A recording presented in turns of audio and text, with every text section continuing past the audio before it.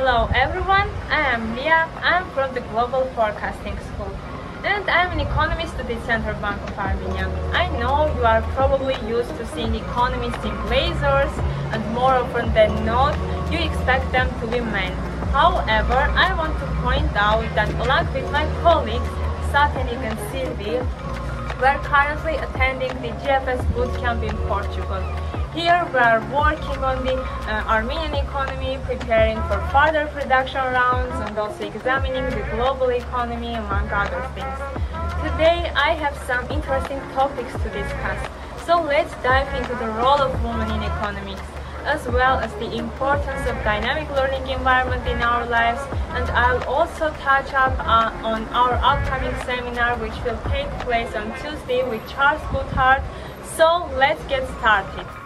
In the Global Forecasting School, as I mentioned, we have a dynamic learning environment. You may wonder why we emphasize this term. You can find more about it in our papers and on the Better Policy Project's website. But in short, the productivity achieved in this dynamic learning environment is estimated to be 2-10 times higher than that of traditional central banks. Despite this high productivity, we also focus on maintaining a healthy work-life balance and minimizing overtime. As the team progresses, responsibilities are gradually delegated to students and working papers are issued according to schedule. The development of the FPAS Mark II and the implementation of a dynamic learning environment have been fascinating for Douglas Luxon and the team. This process has been documented in a series of working papers that describe the team's journey and how synergies were leveraged to increase productivity by 2-10 times. As teams learn from each other, productivity continues to grow over time. The progress is designed with a constant influx of new participants while others leave, ensuring that progress is sustained. Those who leave often find attractive job opportunities thanks to the training they have received. Our commitment to work-life balance is not just about managing time but also about addressing gender bias. We value smart, critical and analytical thinkers in our dynamic learning environment. We frequently rotate roles and gender doesn't matter to us. In fact, we may be slightly biased in favor of women maybe, and our department currently has more women than men, and many of whom have children under age of 2, including myself. I brought my 2-year-old daughter to this bootcamp in Portugal for the second time, and the first time I came, she was just 1 year old and couldn't walk yet. She learned to walk here and we managed to learn from each other with the team members and look after our youngest GFS student at the same time.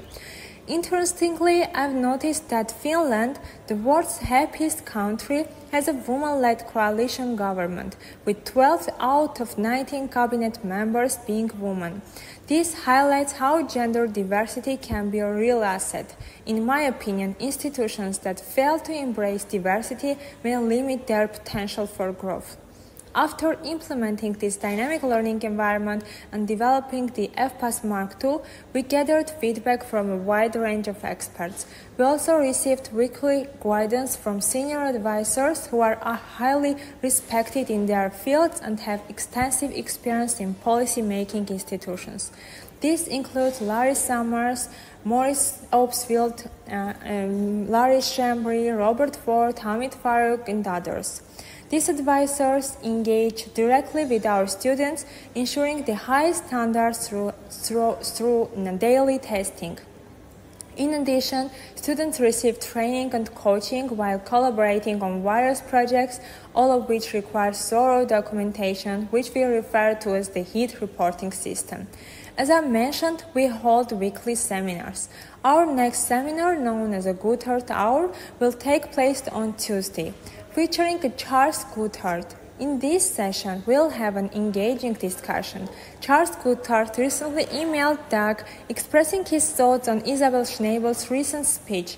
He noted that he had reviewed the speech and found it to be brilliant. He also mentioned that the topics covered in Schnabel's speech would be perfect for a seminar at the Better Policy Project. You can find more details about this on YouTube channel or website, as well as recordings of previous seminars with Coulthard. This serves as a brief summary of major issues, particularly reflecting the key challenges faced by central banks like the ECB and Fed in today's uncertain economic environment. Isabel Schnabel's speech was particularly interesting because she emphasizes the importance of scenario analysis and preparing to act under different circumstances. It's important to note that the ECB hasn't yet adopted the core principles essential for central banks, such as the FPAS Mark I and FPAS Mark II models. I think it would be great if the ECB adopted the FPAS Mark II framework, which retains the most important aspects of Mark I, especially the three essential components, and removes outdated elements that aren't suitable for today's uncertain world. One outdated component is the reliance on baseline scenarios. Since the COVID-19 period, we have learned that baseline scenarios can give the market false assurance and mislead inflation expectations, ultimately decreasing the central bank's credibility.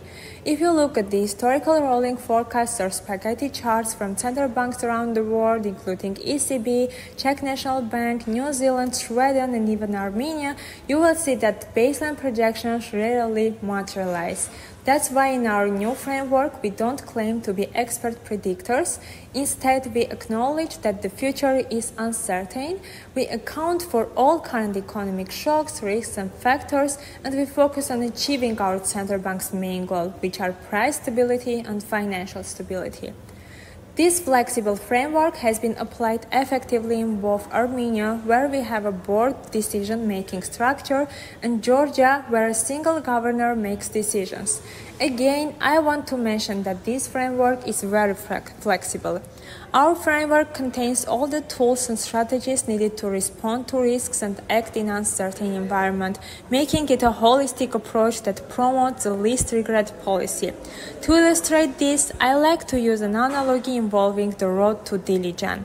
Dilijan is a city in Armenia located in the mountains, where about 80% of the year is foggy due to the surrounding forests.